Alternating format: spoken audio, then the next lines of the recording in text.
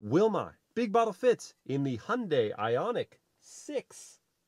Let's find out, starting with the front cup holders, which are close, but the shape is not compatible. Into the console, oh, just barely. No. Thankfully, there's all this room under the console, and it's got a lip to it.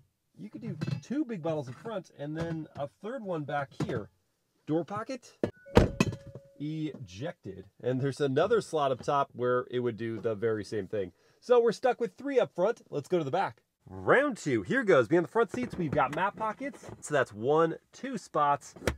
Door pockets is too narrow, ejected. Then there's an armrest that comes down, but they're not big enough. Last is this hidden cubby down here, way too tiny.